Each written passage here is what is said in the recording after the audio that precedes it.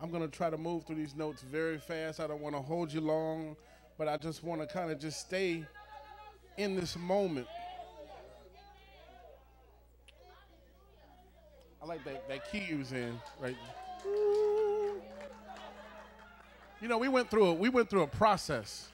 We've been going through a process, and there's a popular song, you probably know this song. Sunny days, everybody has them. But tell me, can you stand the rain? Storms will come, this we know for sure. Oh, can you stand the rain? I just want to say one more time. Sunny days, everybody loves them. But tell me, can you stand the rain? Oh, yeah. We know storms will come. This we know for sure. Can you stand the rain? Cloudy skies, inclement weather, rain, long suffering, drought, misunderstandings, arguments, people coming, people going, the pain, the growth, the failures, the subtraction, the division. It's all a part of the process. But when you're in the process, don't forget the promise. When you are in the process, don't forget the promise. Walk through the promise. Walk with the promise in the process. Walk through the process knowing that God is going to do it. I said walk through the process knowing He's going to do it. He's going to do it. That's what we did. And we're not done yet. We're not done yet. He's not done yet. I said we're not done yet. He's not done yet. Remember the process. If you remember the promise, it will take you through the process. I said if you remember the promise while you're in the process, it's going to help you through the process. Man. You know, and I thank God for examples of faith. You know, this week we got the news on Tuesday, and I just couldn't wait for Sunday for Pastor to tell that news. I couldn't wait. And I remember at home, I forget what day it was this week, but I come by my parents' house, and we were just talking about how good God is, and talking about the news that we had heard and how Security Federal was gonna give us the loan for the construction of our new sanctuary. And I remember while driving off, had my window down, I was saying that to my mom. My mom was walking into the house, and I said, Mom, God is so good. And there's one thing that I have learned from my mother, Pastor Regina Harris. She's a woman of faith, and she puts what she has heard from God, she puts it in the atmosphere. And I've seen so many times her do that. I've seen her do that, and I've learned. I was praising God for the news, and I said to her, God is so good. I was in my car. She was walking toward the house, and I was backing out. And she just said it nonchalantly. She was walking into the garage. She said, and we're going to burn that mortgage too. And then what it did for me, it gave me another praise. I was praising God for what He had just done in the present time. But then as I began to drive off, it got dropped in my spirit. We're going to burn the mortgage too. So it was a whole new praise. It was a whole new praise.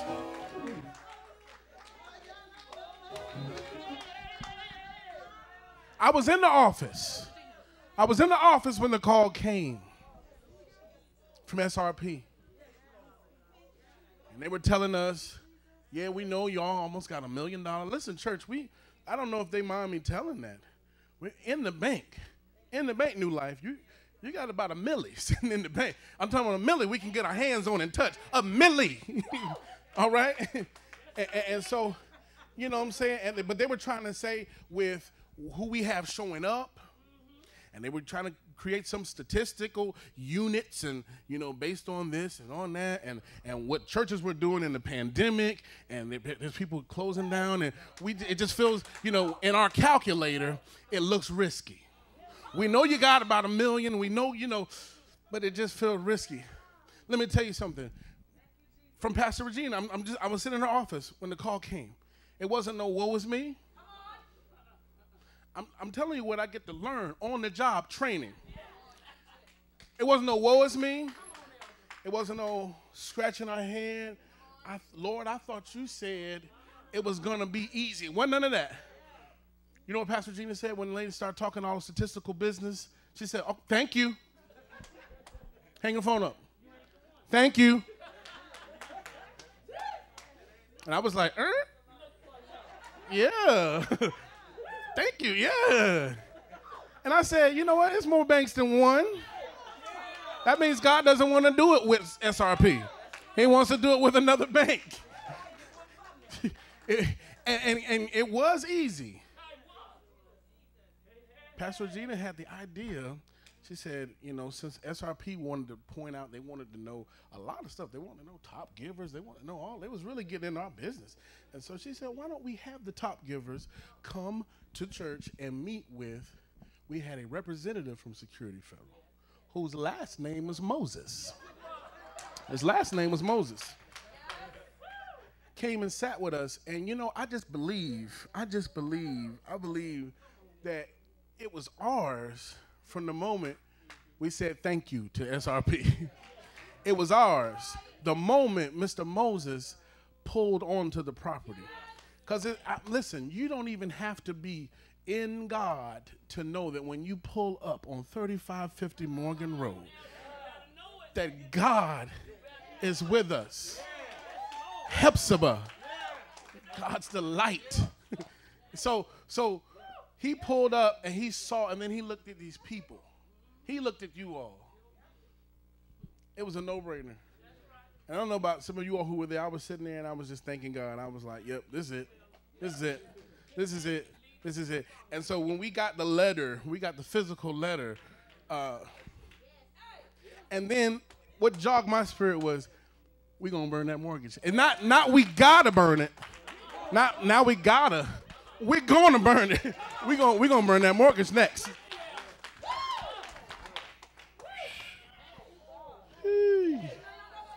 Can I tell you something? When you are walking in a process and you remember God's promise, it's going to carry you through that process. And the thing about it is, if you are willing and obedient, our Bible says you will do what? What's going to happen? And the thing about the Lord is, you know, what you ask him to do, he does it. But the thing about it is, he does more than you ask him to do. I promise I'm not going to be long. I want to bring your attention to 2 Chronicles chapter 20. And in your study time, just read this whole story. Just read that whole chapter. 2 Chronicles chapter 20. I promise I'm not going to be up here long. We give you glory, God. We give you glory. I'm going to skip around a little bit. Verse 1.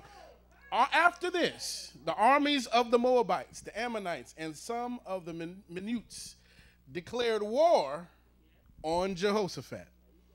I messed their name up. Messengers came and told Jehoshaphat, a vast army from Edom is marching against you beyond the Dead Sea. Let's skip to the third. Jehoshaphat was terrified by this news and begged the Lord. He went to the right one, begged the Lord for guidance.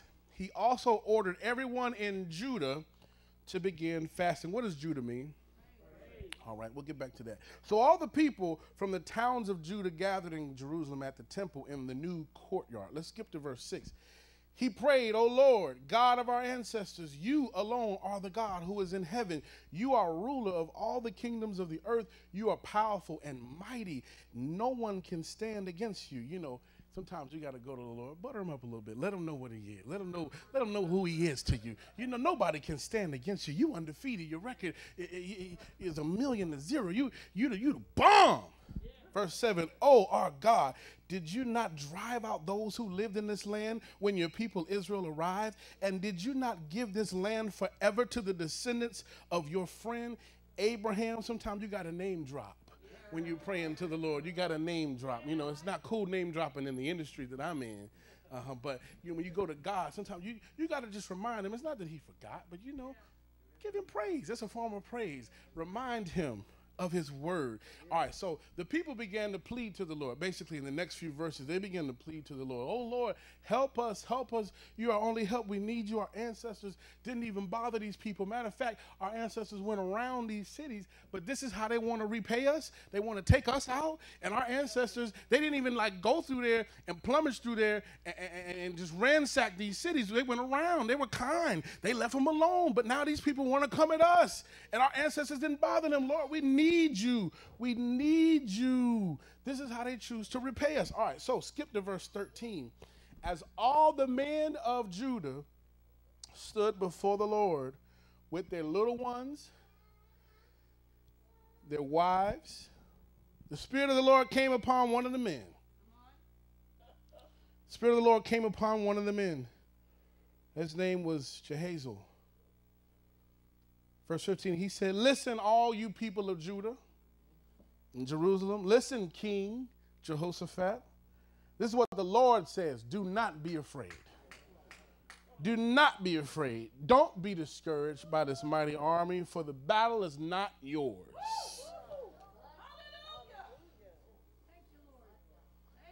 Skip to 16. Tomorrow, what we're going to do, we're going to march out against them. And let me just go ahead and just give you the rest of the story. God not only did what Jehoshaphat and the people of Judah were asking for, but he did more. He did more. And I want to encourage you today that as we are obedient to the Lord, and as we are walking with God in this process, let's remember the promise. And as we remember the promise, God is going to bring us to what we've been praying for. But not only what we've been praying for, he's going to give us more. Because our Bible tells us that he'll do exceeding abundantly above all we could ask or think. And so what I love is that Jehoshaphat and them, they came to God. They were honest. They were like, "Look, we outnumbered all these people together, the Moabites, Ammonites, all these guys, the Meunites.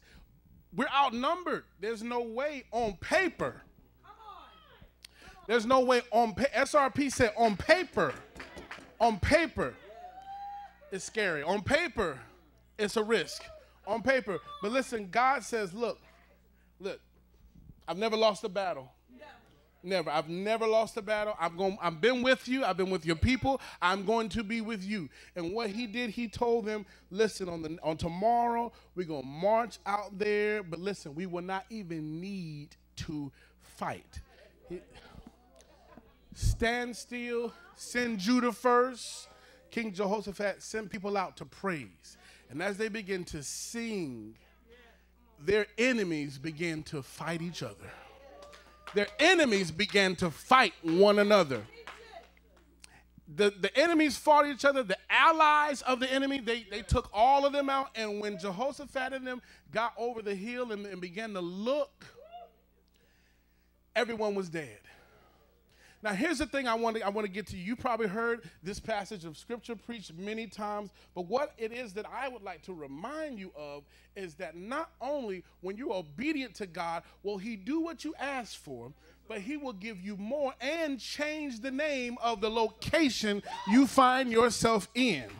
See, there could be a certain name or something that's over the area you're in where they say certain things will never happen, where they say you can't get certain things because of where you are. But see, you got to understand the place where those soldiers were laying dead.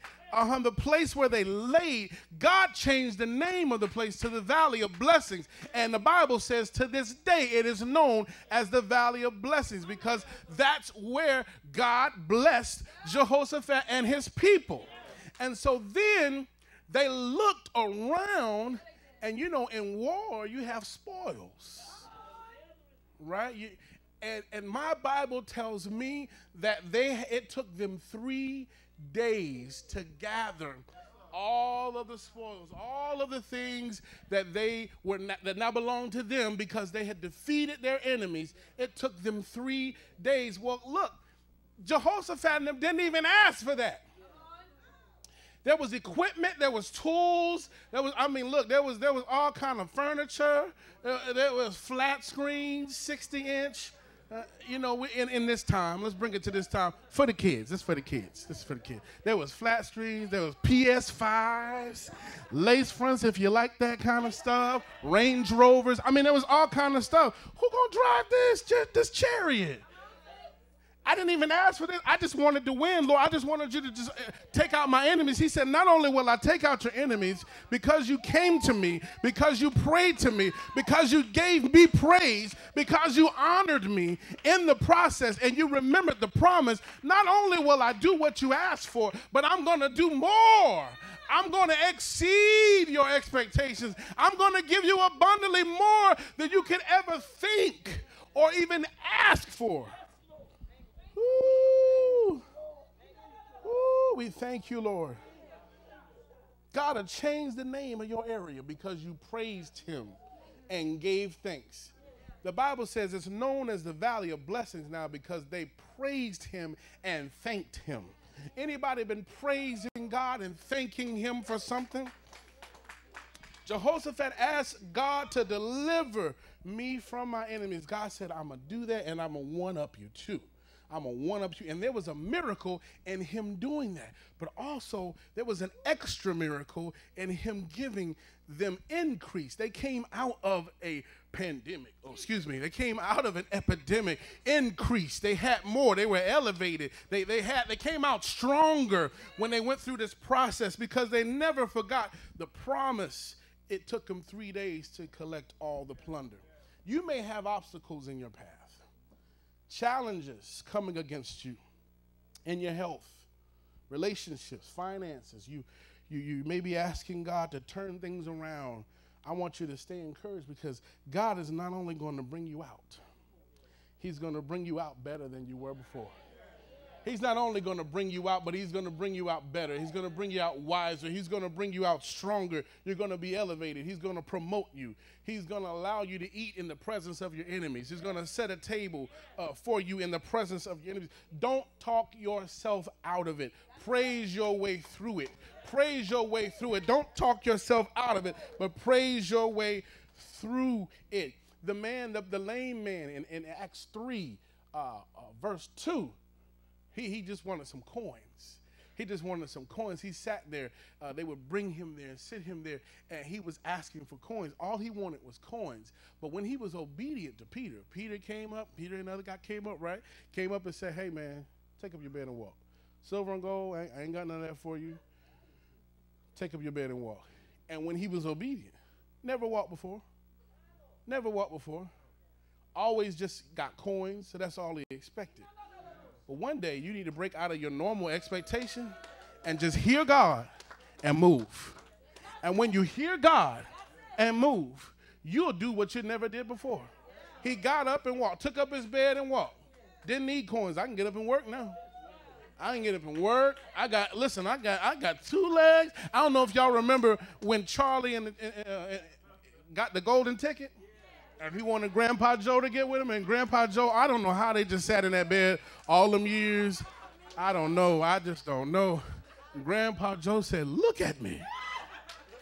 Up and about. And they had to catch him sometimes. He was like, I never thought that I could be. God is going to bless you, and not only will he give you what you prayed for, he's going to give you more. I speak new doors opening over your life. I speak increase over your life. I speak promotion that I see coming your way. I see problems turning around for the people of God connected to New Life Ministries. I see health being restored. I see exceeded expectations coming to visit your house. If you receive it, I dare you to open up your mouth, lift up your hands, and give God praise. Hallelujah. New doors are opening. New doors are opening. Increase. Promotion is yours. I speak blessings over your life that you didn't even ask God for. It's just extra. And it's going to take you days to collect all that God has given you because you've been faithful. Whew. God said it's going to be easy. It's going to be easy. But I tell you what, I declare to you that God is going to do some things in the midst of the building project.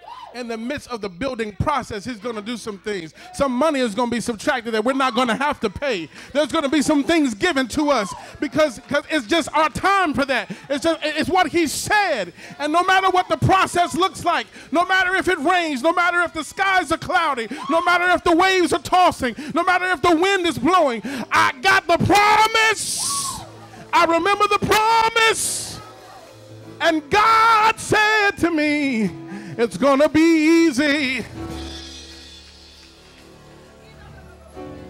So that means it's going to be different from the last building project. No arbitration, none of that. No change orders, none of that. Matter of fact, increase. Matter of fact, increase, addition, multiplication to me. Someone say addition, multiplication to this house, to my house, to this house, to my house. And I thank God for people who are like David when he said to Nathan, I'm living in a house of cedar and the Lord is under a tent. What you've done for this house, I dare you to receive this. Lift your hands. I can't lay my hands on every one of you, but what you've done for this house, God is going to do that, and he's going to multiply it with speed in your house right now in the name of Jesus. If you receive it, give God praise in here. I got a knowing that somebody is coming to bless this house. Now put your hand on yourself and say, somebody is coming to bless this house, my house. Tell somebody, your house. Yes, yes, yes. Woo.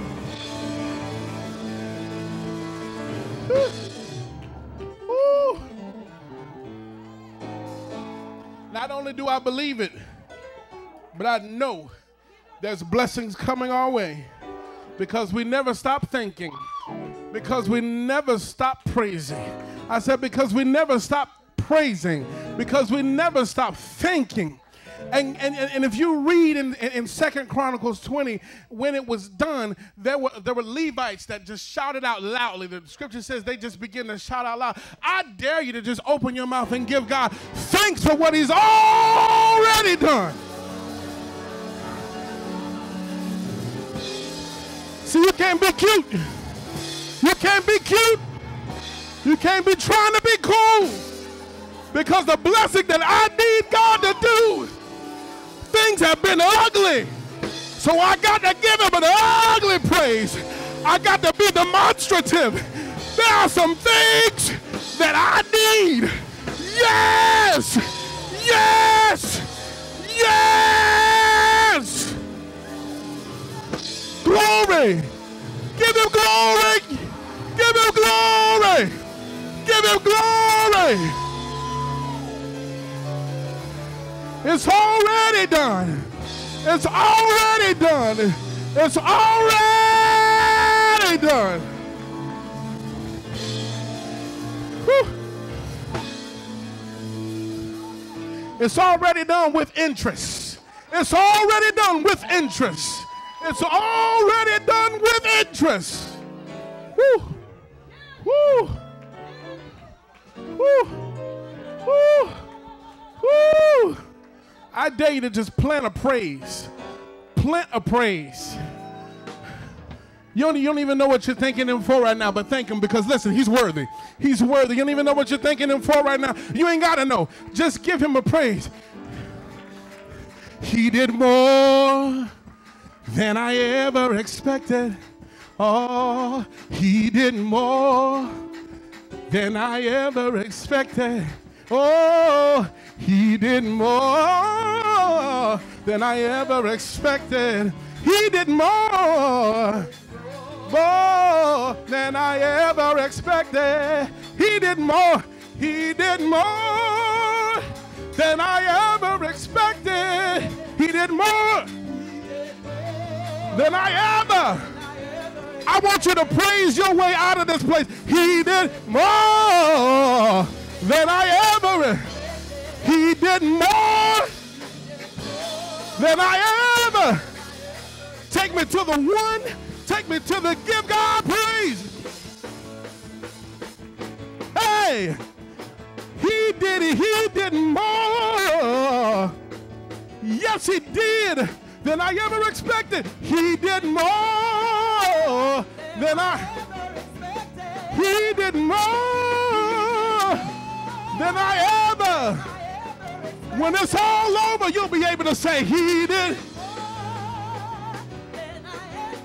When you look back over your life, he did more than I ever. Everybody put your hands together on the one right here.